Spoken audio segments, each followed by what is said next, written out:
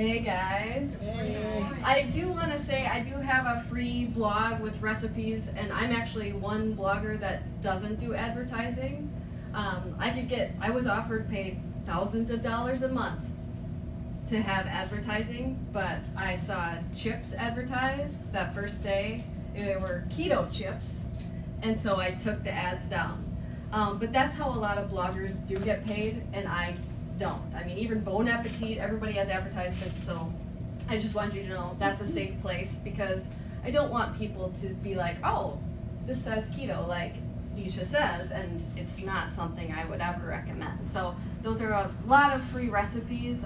There was a time when my husband lost his job, we lost our house and cars, we had nothing, so I understand that not everybody wants to buy a cookbook, and so I try to put those out there. Otherwise, you could ask your library. My husband's always like, you're the worst marketer ever. But I understand, like, that's how we survived. That was our date night. It was libraries. So if you don't, and if you're worried about a cookbook and you just want to try it out, a library is a great place to start. But I took a few notes. I want you to start out, so we're talking about quick and easy ways to do keto.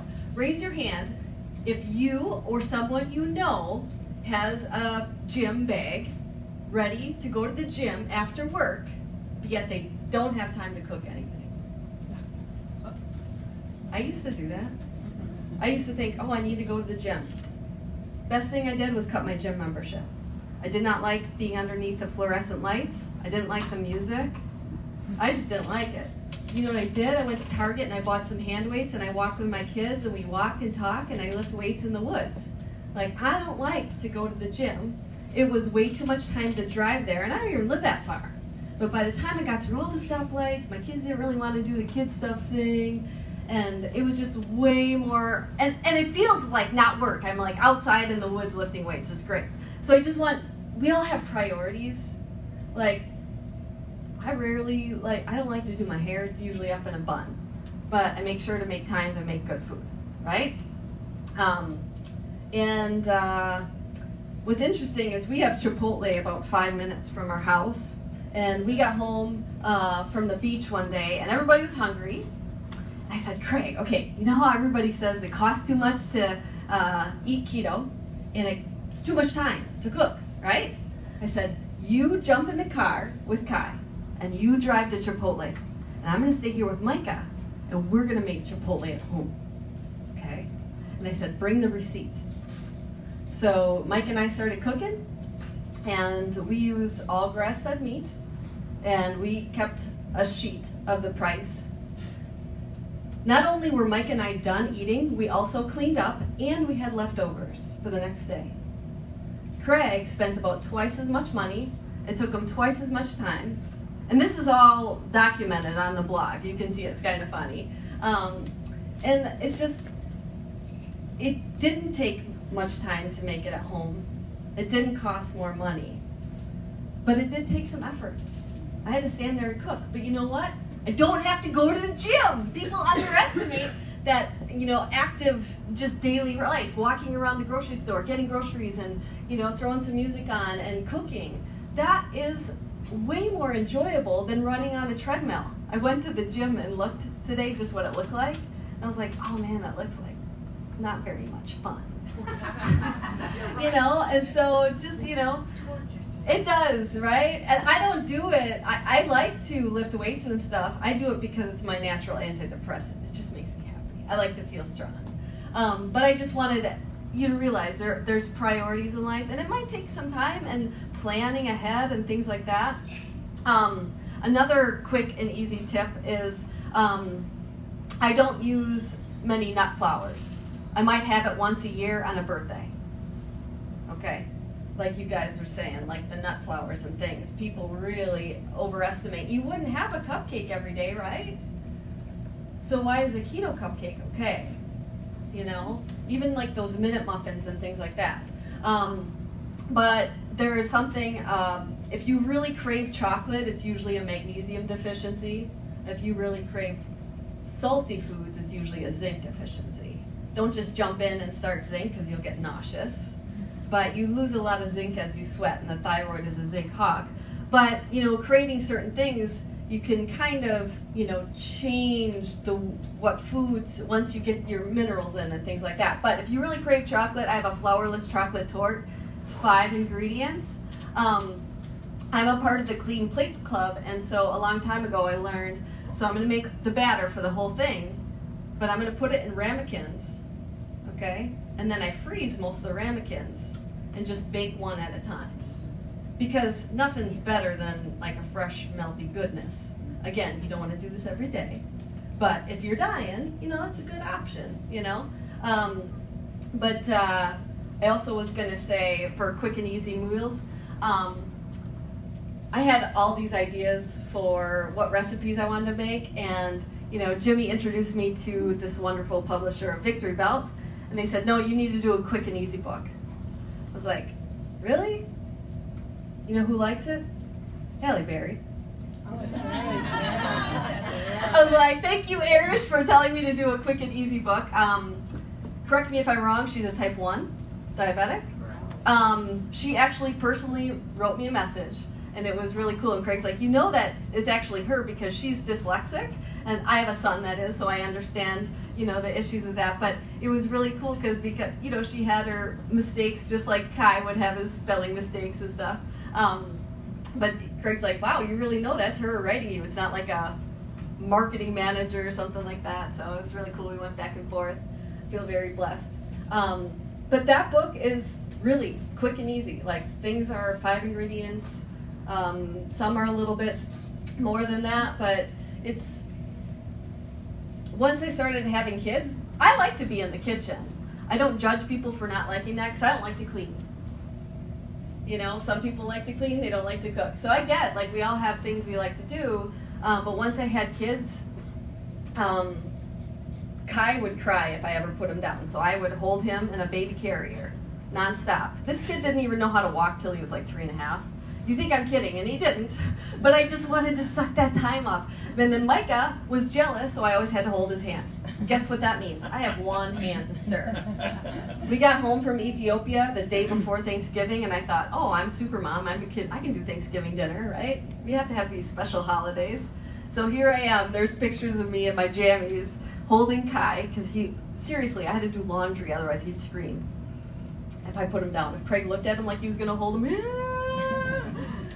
now they're independent. But anyway, this is me, doing everything. And so that book is really like a labor of love because I really had to learn how to make things quick and easy because of the children, because now I had 2 more mouths to feed and I had way less time. So that book has a lot of different options in there. Also, if you have a slow cooker, I mentioned this yesterday. I was thinking about this. I was like, everything I said yesterday, I should have been talking about today. But slow cooker, yes, I have 3 of them. If you don't like to cook, slow cooker is your best friend. I still like my slow cooker. Everybody else likes their Instant Pot. And so, yes, there's an Instant Pot cookbook. I handed in that manuscript about 9 years ago. Or 9 months ago, I'm sorry. Feels 9 years ago. Yeah, right. It does. It feels like a long time ago. But this book is really special to me, too, because it's not only the Instant Pot directions, it's the slow cooker directions. And you think it wouldn't be that different, but it really is. The ingredients are different. Sometimes you need a saute mode, but then in the slow cooker, you can omit the coconut oil or whatever you're cooking in, the lard. And the layering is different because in an Instant Pot it would burn part of the food where the slow cooker didn't, so it's all different. But what I like to say is if you forgot to plan, the Instant Pot is your best friend. So if you're not really a planner and you're kind of like a, just a fly by the seat of your pants type of cook, that's where the Instant Pot comes into play. And there's a lot of things on Pinterest or Instagram. There's a lot of Instant Pot recipes there. But if you plan ahead, that's your slow cooker game. Because you could throw a frozen chicken, a whole one, in an Instant Pot, and it will cook. And it's pretty good. And you could do bone broth in the Instant Pot.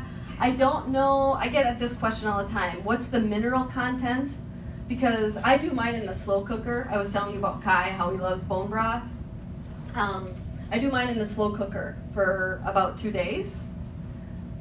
It smells your house up. So if you're not used to that smell, it's a little bit different. That was something I had to get used to. Instant Pot, you can do it within a few hours. It tastes fresher, but I don't know the mineral content because you want to extract the minerals from the bones. I get that question all the time. I don't know. So I still slow cook it. That's just me. But there's other products out there. There's now real bone broth that you can get. I like Kettle and Fire.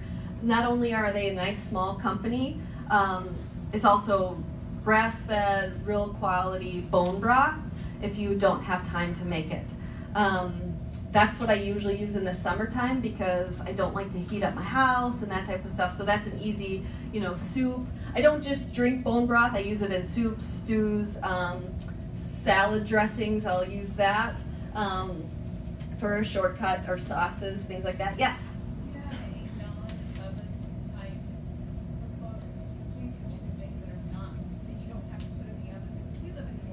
Yes. It's hot 9 months out of the year. Yes. So, I need that kind of book. She asked if there's a book with like baking or oven type things. That's where I guess the Instant Pot and slow cooker comes into play, because people think of slow cooking or Instant Pot cooking as a winter thing. I see it as a summer thing because I'm always on the go in the summer, and so before we leave the house, I'll turn that slow cooker on. It doesn't heat my house up, and you're good to go. Or the Instant Pot doesn't heat your house up. And I'm not a gadget girl. I don't like gadgets, but I do like my toaster oven. I got a small toaster oven from Craig as a gift, and I was like, thank you. I'm not going to use this. You know what? I use it every day because it heats up in minutes, and it has an air fryer and makes really good chicken wings that way. And that's Kai's favorite food. But also, it doesn't heat the house up where my oven does, and so that's where I do like that. But I would say I would get the slow cooker out in the summertime because it doesn't heat the house up and it's really good, Ribs are really awesome in the slow cooker. I think they fall apart wonderfully. I mean, I smoke ribs a lot, but in a pinch, I'll do that. Oh, my other tip for quick and easy. So I don't like to shop. I really don't. Everything is mailed to my house. All my groceries are mailed to my house. The grass-fed beef I get is about the same price it is at Trader Joe's, and it's mailed to me for that same price. And also seafood is mailed to me, so then I just have to be, planning ahead where the night before I'll take out, the steaks or the pork chop or whatever you want to eat, the fish, and then it's in the fridge, and then a piece of catfish is really easy to fry in 5 minutes. Blackened catfish is really good, and then you have your tartar sauce. While that's frying, you just kind of mix everything together. Do you have another question? Yeah, I was going to say, we get butcher box. Yes, that's what I do. However, how do you get your eggs so they're not broken, and your produce so that it's fresh? Because if you call Walmart or Sam's or someplace like that, they're going to have the worst stuff because they're trying to get rid of it. So. Well, I get about 11 dozen eggs from my neighbor. She stopped doing that lately, so that's something that we do have to go to the store for. So I just I'll mail you some eggs. I know, right? You have to be living next to Jimmy. But yeah, we did have a neighbor that did that. But again, it was kind of like we would go see the chickens and make an event out of it. We don't really eat a lot of produce, so I don't know. I don't worry about that too much. But yeah, I mean, you might have to go once in a while to get that type of stuff, but in a pinch, it's just nice to have those options. We have 3 chest freezers. Yes, I'm a cookbook author, but I have a little doggie, and my first dog had a lot of food allergies, and I didn't have any money. The cheapest thing to do was to go to the butcher and get ground up beef heart, because nobody likes it. Nobody wants it. I get it for the cheap. I'm going to tell everybody this, and now it's going to get expensive. Right? But they would even grind it up for me because there are these nice butchers that knew us, and they still do it. But that's what she eats, ground up beef hearts. Everybody's like, you need to write a doggy cookbook. I was like, it's ground up beef hearts. And she chews on bones for some minerals, but that's what she eats. You know, dogs are, you know, they should be carnivores. They shouldn't be eating, you know, rice and stuff that's in the dog food, and that was just making, you know, my first dog really, really sick. But between that and bow hunting and fishing, yeah, we have 3 chest freezers. And, you know, it's an initial investment, but in the end, it ends up costing us a lot of money.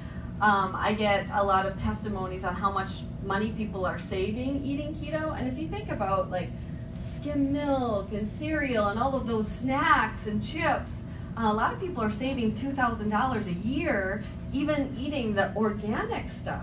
Oh, yeah.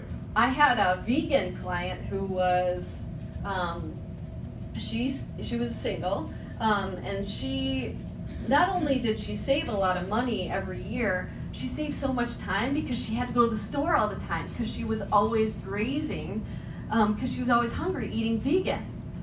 And so now she eats once a day, lots of good, she goes right to the farmer and gets all of her beef and things like that, and she, you know, never has felt better, but yeah, that's how that goes. And then I kept a couple notes here.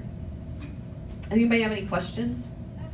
Yes, in the back. I know you mentioned you homeschool, but I'm wondering if you have any ideas for packing lunches. Packing lunches for kids? Yeah, and sometimes we, hi buddy. Cutie. Yes, we have, I worked at Camp St. Croix before I did this, and that's where my kids go for like this homeschool day. And what I love to do, and they really enjoy it, is they have little kid thermoses. And like I told you, Micah likes my protein noodle lasagna or my chili or one of my soups. You put that in there, it will be warm for lunchtime. And then you could do different things. We like Vermont beef sticks. Everybody says, so Maria, I need a protein bar for like traveling. I was like, it's called a beef stick. I mean, honestly, Quest bars was my mistake. You talk about the gummy bears. Quest bars were my mistake. I mean, they taste like candy. And I think that they hate me because I always say, you know, it tastes like a candy bar because it kind of is. You know, it has as much carbohydrates as a Kit Kat bar. But, what's that? Kind bars? Kind bars too. I haven't tried those, and I won't anymore, or you know. Full of sugar. Full of sugar. Oh. Wow. You're so kind. Right, but you know, they say that you can subtract the fiber, and that's the type of stuff that you see online that you have to go la la la la la, you know. It's just not helping anybody, and even the fiber carbs, they matter. They really, really do. Will I, you know, like, I know like Keto Cookies or Nui Cookies are really nice guys. Will I let my kids have them? Yes. Me, like Nisha said, we're all different. That's not good for mommy. But I will let them have them, and they're here packed with us.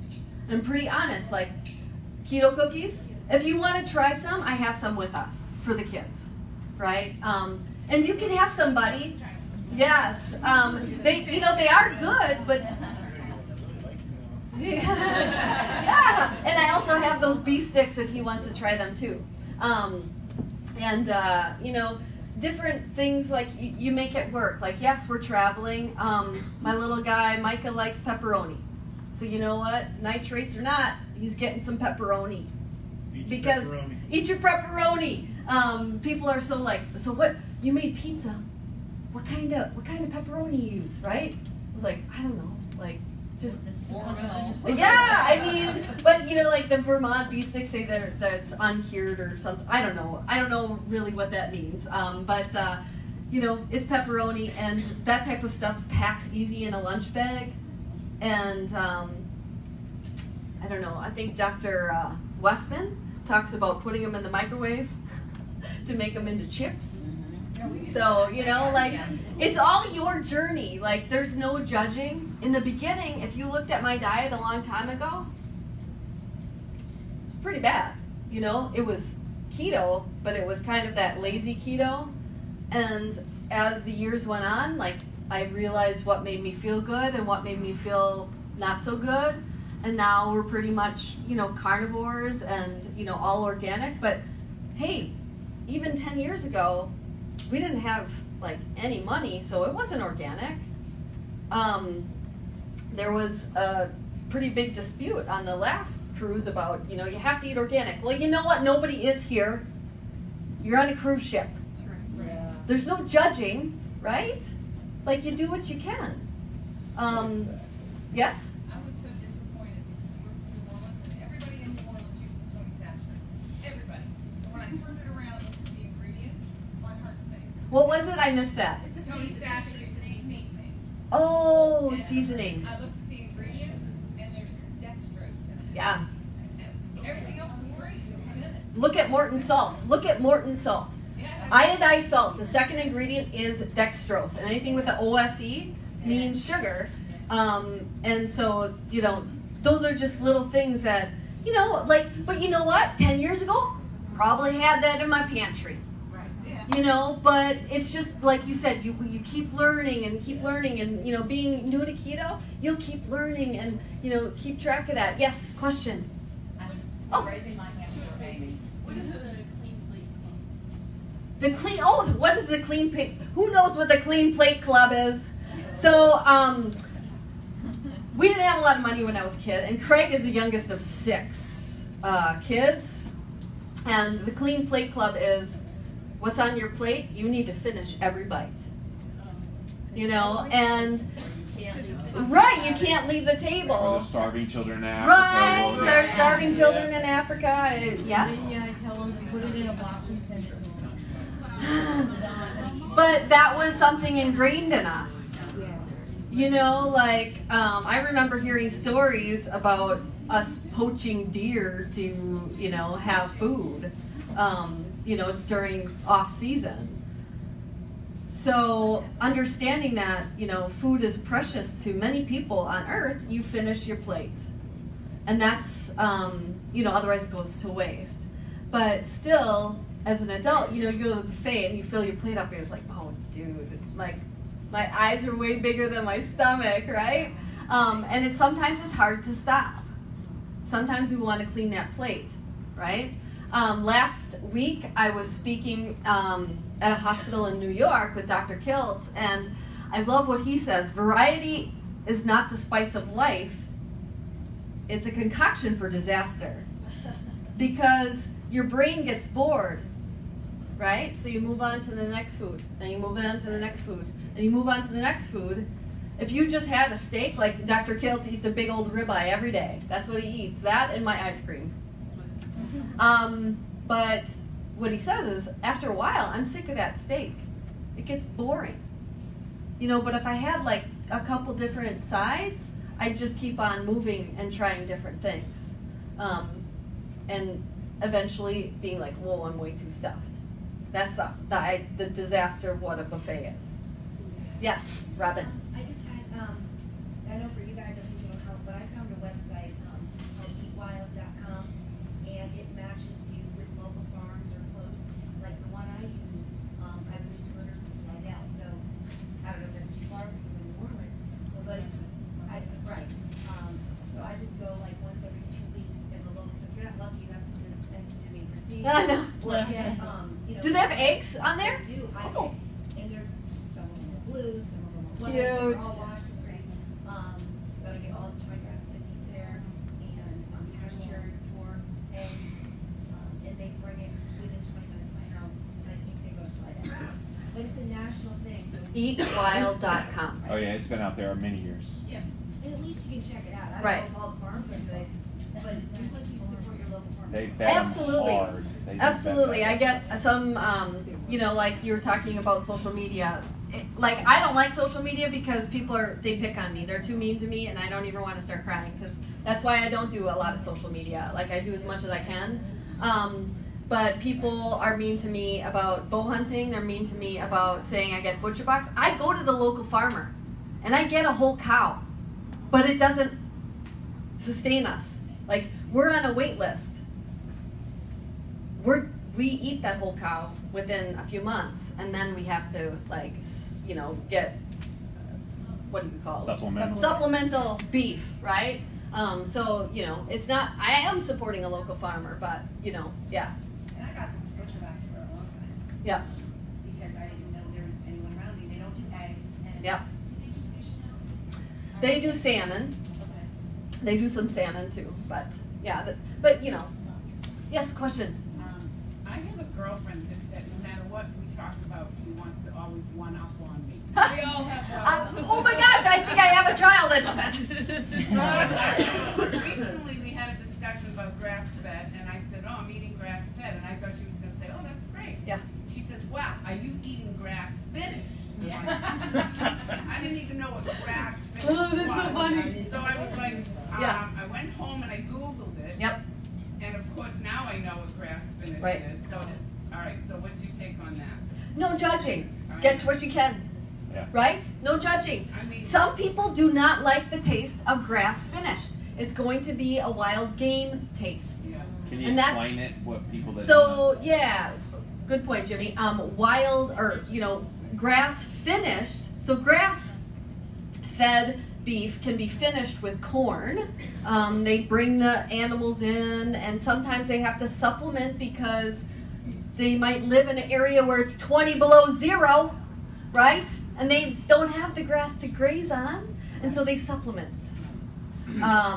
with some corn, and so that's how they finish them, and then it gets more of a marbling flavor. Grass-fed's going to be leaner. It's going to have not as a marbly steak, that type of stuff. So some people don't like it.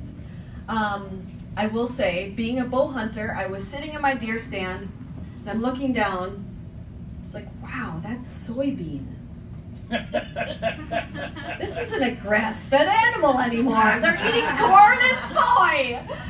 And so I was like, wow, this isn't a grass-fed animal, but yeah, we moved since then, and so now they're eating acorns. But I'm sure they wander a couple, 10 miles down the street and get some, it's just different. And it was really eye-opening to think like, but you know what? I'm gonna eat it. And so it's just, our food supply is different. It's really different. And so, ask her, did you go to the farmer and watch him butcher it? Yes. Two things. One, an animal like a deer tastes like the area it's in, Yes. lives in. And also, the guy that tells you you shouldn't hunt, and asking, you realize if I didn't hunt, you'd be overrun by deer. I know, it's The called deer a would take its limiting over. factor. It's called a limiting factor. If you know somebody that's very judgmental about hunting, Yeah. you need limiting factors. Otherwise, they're going to die of starvation, or they're going to be Exactly. hit by your car and ruin it. Yep. Like, whatever it is. I mean, they're like rabbits. If you watch my Instagram, I probably do more deer photos than I do food photos, just because they're like little rabbits, like all over the place. When I was a kid, there was no such thing as a deer in Ohio. There No, was never a deer. now they're all Now over. they're everywhere. Yeah, They are. They're That running and over. turkeys. They're actually running over. that is, yeah. So we need hunters. Did you have one more question? I have to see, you guys are talking about that. The senator who just won up north, who said nobody should ever hunt, they should go to the grocery store and buy their meat like she does. And she won. I just had to throw that out there. Oh no! Where? I don't want to move there. New York. It was Congress, I don't know what she was running for, but she won. Wow. So I just have, I couldn't. Oh, That's like, bummer. oh, we should never fish either. Yeah.